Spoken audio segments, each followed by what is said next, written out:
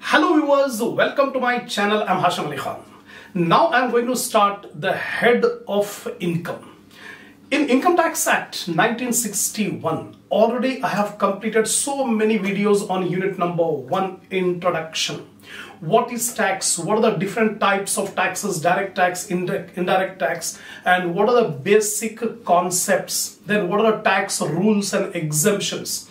Agricultural income, then residential status, incidence of tax, all those concepts I have already completed in unit number 1.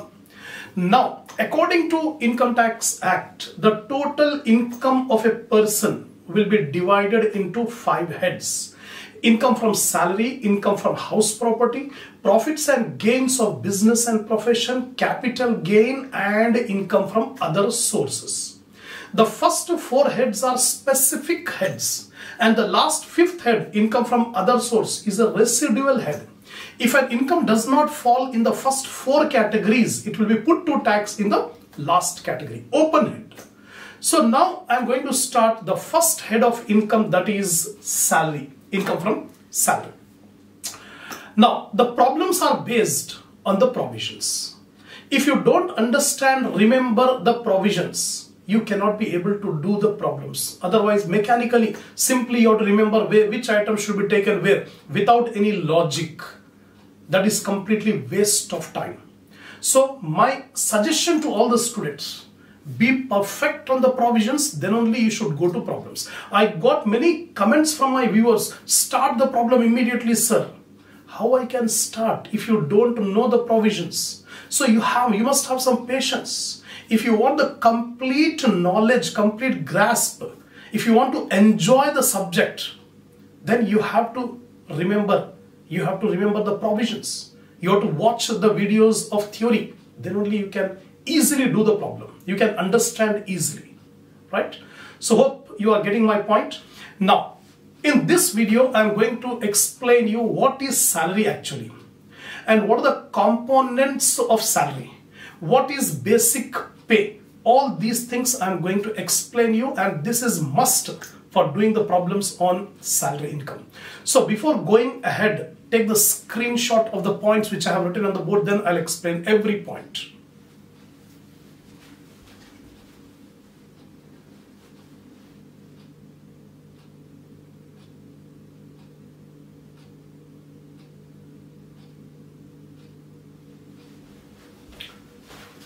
Now, income from salary. First of all, remuneration received by an employee out of employment from the employer will be treated as salary. Remember, any remuneration received by the employee out of employment from the employer, that income will be treated as salary.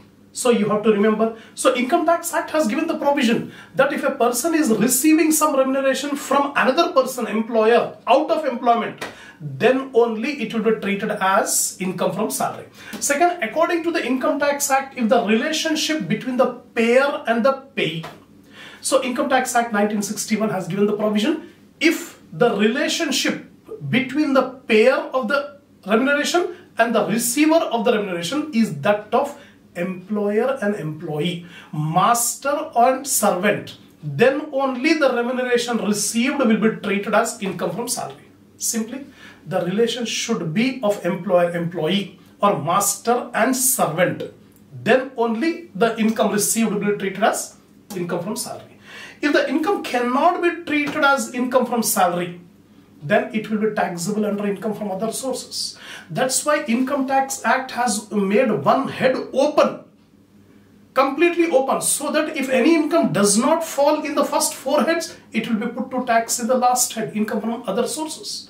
That's why if we find that the employer is paying some amount to the employee, but it will not come under salary, then it will be put to tax under income from other sources. There are many instances where it appears as salary, but it is not taxed under salary. Simple example I'll give you, the salary paid to MPs, Member of Parliament, or MLAs. Salary received by MP and MLA is from the government. But do you think that there is a relationship of employer and employee between government and MP? No. No employer and employee relationship is there, but still they are getting the salary. So that salary is not taxable under salary income, it is taxable under income from other sources. Now, components of salary income. Income from salary will be divided into 4 subheads. First one is salary, second one allowances, third one perquisites, and fourth one profit in lieu of salary. In the coming videos, I will explain each. In this video, I will explain about salary. In the coming videos, I will explain about allowances, what do you mean by allowance, what are the different types of allowances, what are the provisions for allowances. Then perquisites, meaning of perquisites, how it is taxable. All these things I am going to cover up in the coming videos. Now, some more points regarding income from salary. When you compute income from salary, you have to remember some provisions given by the Income Tax Act.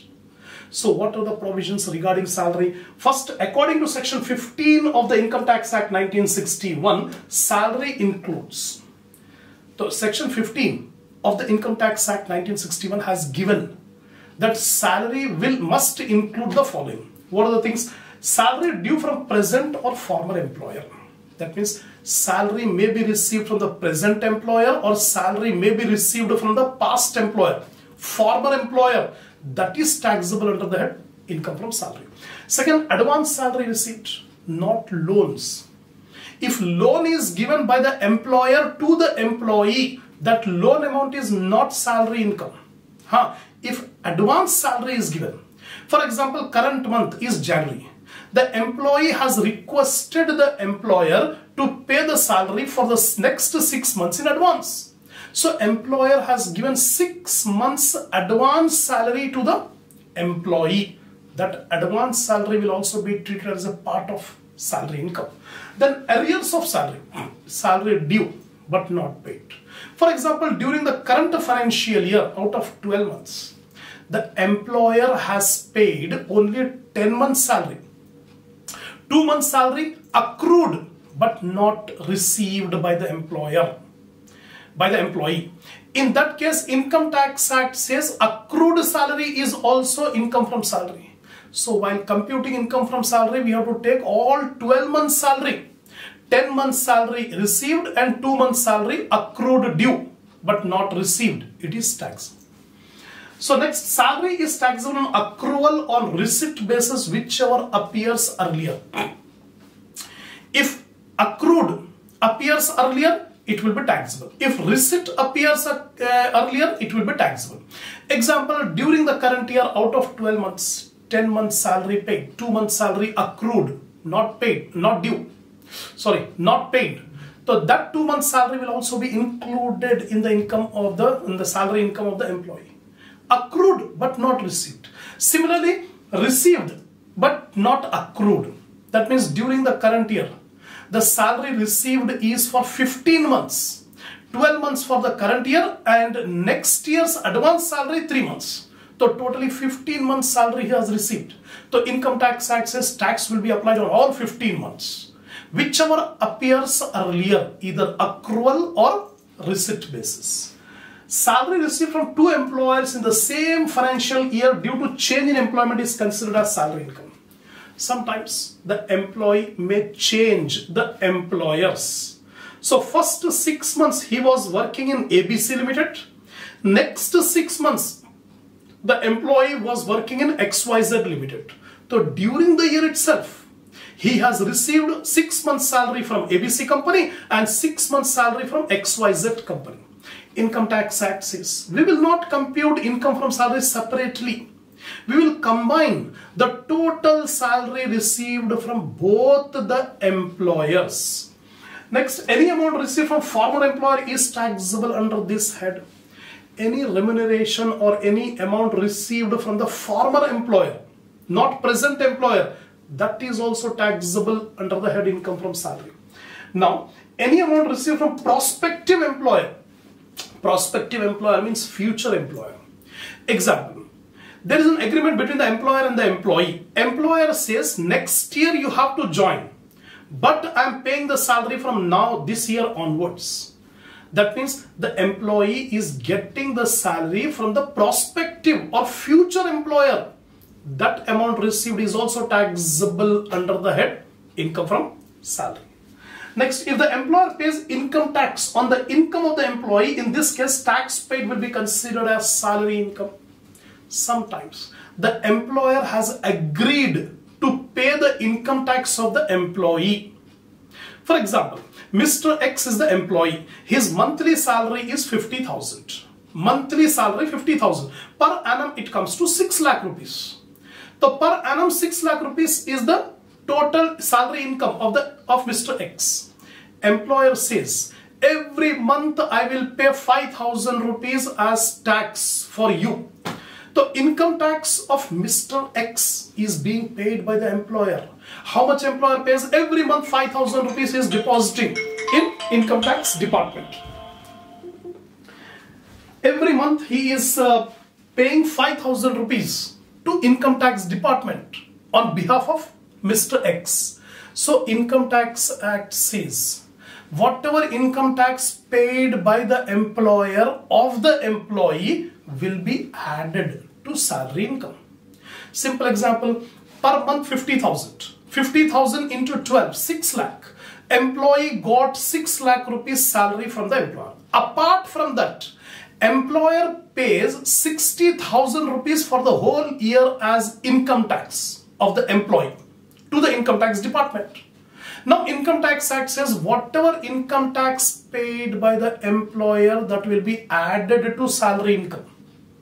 Salary he has received 6 lakh plus 60,000 income tax paid by the employer. The total 6 lakh 60,000 is the salary income of the employee.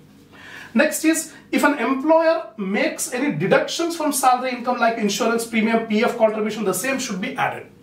Sometimes the employer will deduct insurance premium or provident fund contribution from the employee. Mr. X is getting 50,000 rupees per month salary. Per month salary 50,000. But according to the agreement, employer says out of 50,000 we are deducting 10,000. Because that 10,000 is for insurance premium and for PF contribution. The net amount, how much he is getting? Only 40,000 he is getting. But Income Tax Act says whatever deduction made by the employer, that should be added back to salary. So again, 40,000 he received, 10,000 deducted, that 10,000 will be added, 40,000 plus 10,000, 50,000 will be the income from salary. So whatever deductions made by the employer, that deduction will be added back to salary. Place of accrual of salary is the place of employment. So whichever place the salary accrued, that will be called the place of employment. So for this purpose, salary earned in India is deemed to accrue and arise in India even if it is paid outside India. So if an employee has earned salary in India, it is deemed to accrued and arised in India. Whether it is paid in India or outside India, immaterial, because it is accrued in India, so it is an Indian income. Next, salary paid or payable by Indian government to a citizen of India for the services rendered outside India. Sometimes what will happen? Indian citizens are appointed by the government of India and posted abroad in the form of ambassadors. In the form of ambassadors to outside country. Example, USA. Indian embassy is working in USA. Their ambassador is working. Who has appointed this ambassador? Indian government appointed, Indian citizen person appointed. Then whatever salary paid to that ambassador is accrued in India. It is taxable in India. So the person is rendering the service outside India, but salary is paid or generated from India. So it is an Indian income. Salary is taxable. However, if any allowances or perquisites are given to that person who is working abroad, that is exempted from tax. This point you remember. Then exempted tax. If the salary is paid by a foreign government in a foreign country who is not a citizen of India and whose residential status is non-resident, then income is not taxable in India. If a person is working in a foreign country, the income is earned in the foreign country, he is a non-citizen in India, then whatever income he has earned there, it is not taxable in India, because the income is earned outside India, received outside India for a person who is not a citizen of India. Then any income he has earned there is not at all taxable in India. That's all. So these are the points you have to remember regarding salary. Now, subhead salary. Actually, the components of salaries are salary, allowances, perquisites, and profitability of salary.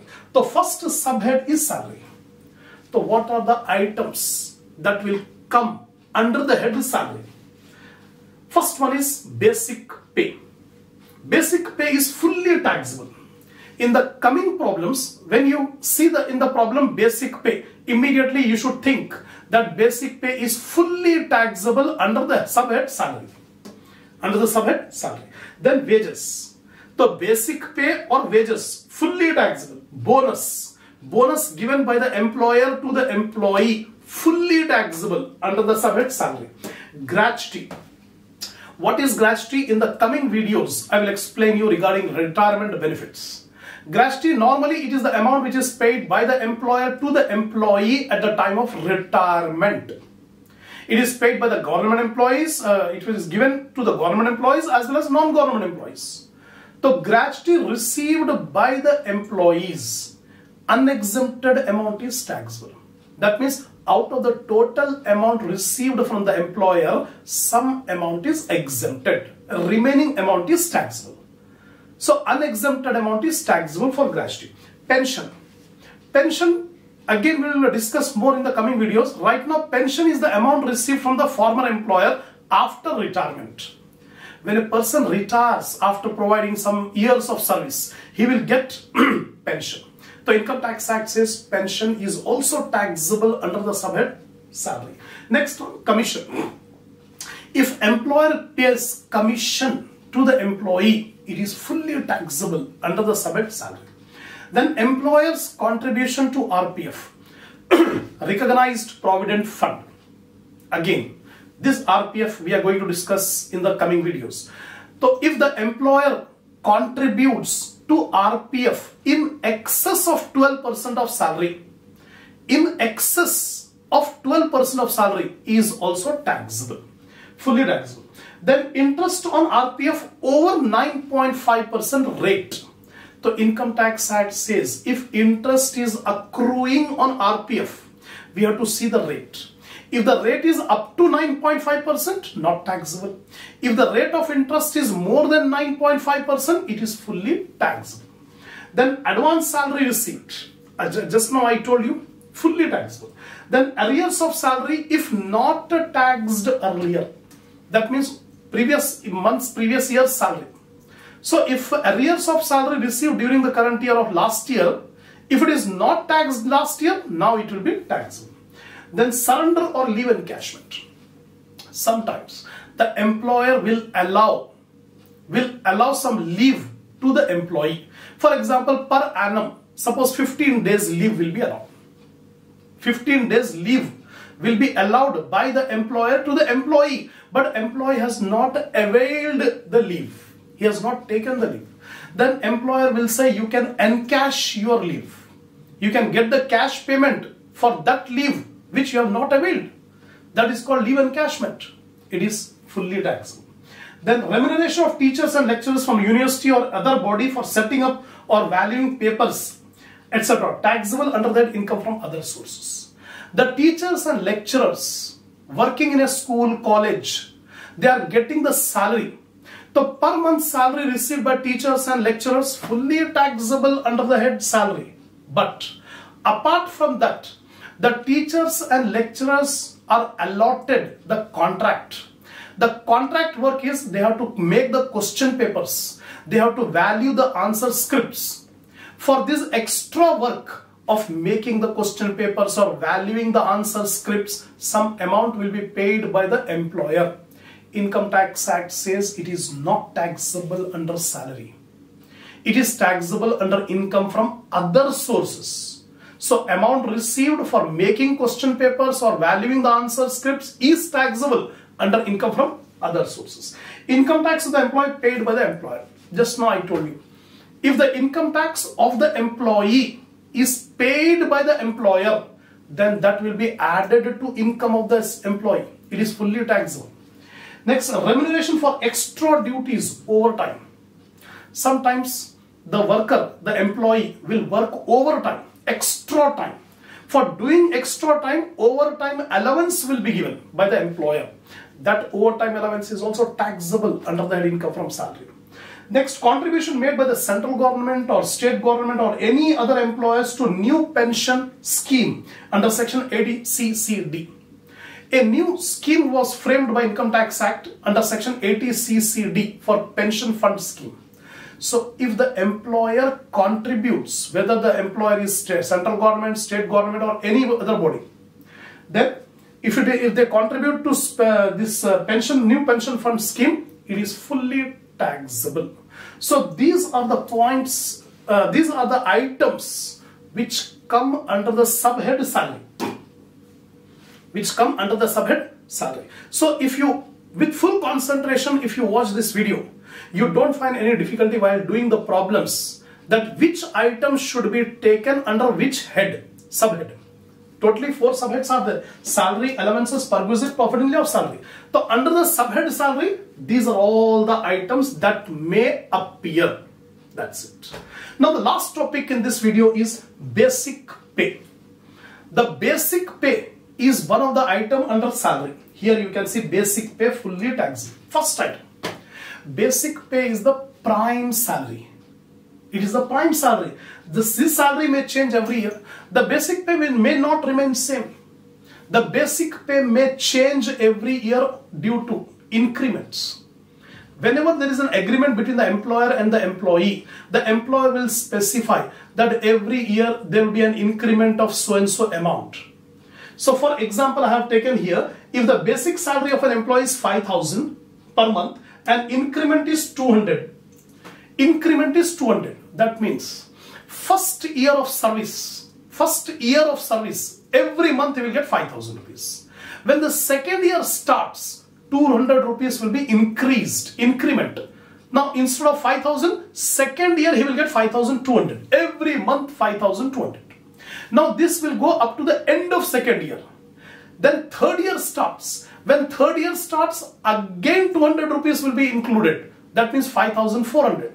So how much would be the salary? First year every month 5,000, second year every month 5,200, third year every month 5,400, next fourth year every month 5,600. Like that increment will go on, right? In some organization, basic pay will be in a graded form. Sometimes the employer will give to the employee a graded form of basic. So what is the graded form? Like this example I have taken: 11,000 dash 400 dash 13,000 dash 500 dash 15,000 dash 800 dash 17,400. This is called the graded form of basic pay. What does it mean? It means that first year of service, when he joins, first year of service, every month he will get 11,000 rupees per month. Every month 11,000 rupees he will get for first year. As soon as the second year starts, the salary will increase by 400. So 11,000 plus 400, 11,400 is the basic pay every month for second year. When third year starts, again 400 will be increased. So 11,400 plus 400, 11,800 he will get in the third year every month. Like this, it will go on increase every year for 400 rupees. Till then, till the amount reach 13,000. When the amount reach 13,000, after 13,000, 400 will not be increased. The increment is 500. So after reaching 13,000, the annual increment will be 500 rupees. Every year 500 rupees will be increased. This will go up to 15,000. When the salary reaches 15,000, after 15,000, the increment will not be 500. The increment will be 800. After 15,000, the annual increment will be 800. So 15,800, then 15,800 plus 800, 16,600, like that. It will change. It will go up to 17,400. 17,400 is the maximum limit of basic. After reaching the 17,400, no more increments are there until and unless the pay scale is revised. If the pay scale is not revised, then there is no increment after 17,400. This is the meaning of the term basic pay. In the next video, inshallah, we'll do the problems also on basic pay. So in this video, I have explained you about the main points you have to remember regarding the salary income, because these points will be considered while doing the problems on income from salary. Then components of income from salary, salary, allowances, perquisite, profitability of salary. So what are the items that will come under subhead salary? I have explained you all the items. And lastly, I have explained you about the basic pay. So if you are satisfied, give a like to the video. Share my channel among your friends, among your groups, so that more students can watch the video and enhance the knowledge. Give your comments on these videos. And subscribe my channel if you have not yet subscribed, and by the super thanks which is given below my video. Inshallah, we will continue the next topic in the next video.